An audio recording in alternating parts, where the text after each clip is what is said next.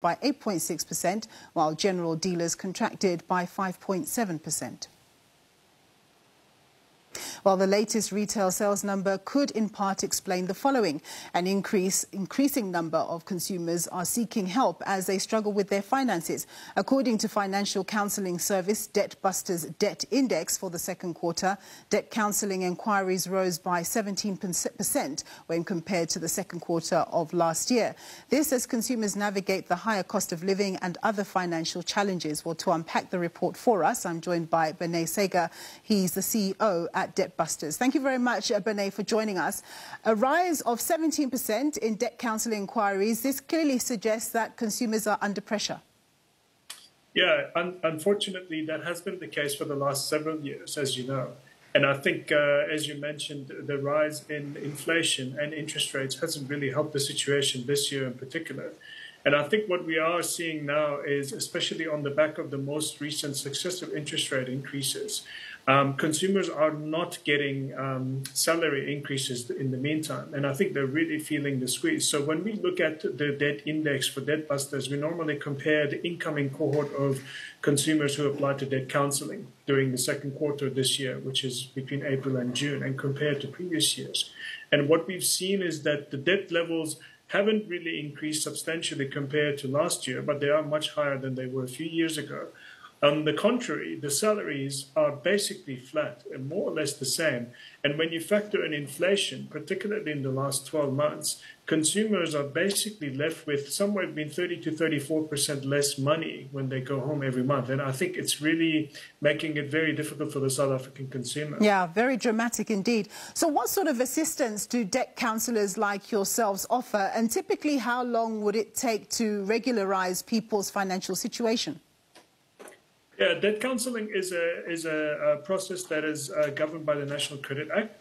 And it is a process that it essentially works with the consumer based on how much the consumer can afford to pay back on a monthly basis, and works with all the creditors they owe money to restructure the debt repayments in such a way that it's affordable for the consumer. And as a result of this, it's not a short process. It takes normally somewhere between 2 to 5 years, depends on how much the consumer can pay back on a monthly basis and how much debt and what type of debt they have. So it's not a quick process. And what we always tell consumers is it's taken you generally a while to get into debt trouble, and it's going to take you a while to get out of debt trouble.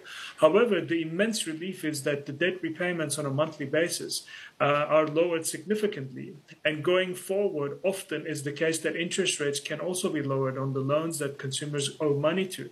And all of this is done, again, under the auspices of the National Credit Act. So it's a very regulated process. So for consumers who are feeling the pinch in terms of debt repayments taking up a higher portion of their take-home pay, it probably is one of the best solutions the country has to offer. Yeah, given the picture that you paint, of the pinch that consumers are feeling, sometimes there's a level of shame that's associated with not being able to manage your finances. What would you say to perhaps people who are watching who are in that situation, but they're almost embarrassed because they feel, shame that they haven't managed to be on top of their finances? Why is it important for them to get a handle of it? It's a very common feeling, as you say, correctly so, especially, in our country, not many people speak about money, not many people speak to each other about debt in particular. And the thing is, you started on this journey borrowing money and the credit was good, and at some point you faced some difficulty that was out of your control. There's no shame in that, because most of us, especially given the last 2 to 3 years, the difficulties that pretty much every consumer has faced, one should not feel ashamed. Having said that, I do understand that it is a very personal thing. So what we normally do is work with consumers in a confidential way, telephonically often, to basically make sure that their questions are answered. And that, often consumers, when they're faced with a difficult situation like this, they react one of 3 ways. One is they ignore the problem and, they hope that it will go away. It's not a good outcome. Secondly, they freeze and they don't know what to do. And I think often this is the shame part that you're talking about. And 3, they take action. And we really would like more consumers to be in the 3rd bucket and take action to correct the course. So going forward, with everything that we know, the Russia-Ukraine conflict, and other places in the world registering double-digit inflation. Do you think that this is going to be a continued saga, higher inflation, or do you see us getting to the peak, which might then mean a sort of an easier time for consumers going forward, even though we're still in an interest rate hiking cycle? Yeah, it's a difficult one to answer because so much of the inflation that we feel in South Africa, it does not generate, is not initiated in South Africa, as you correctly say.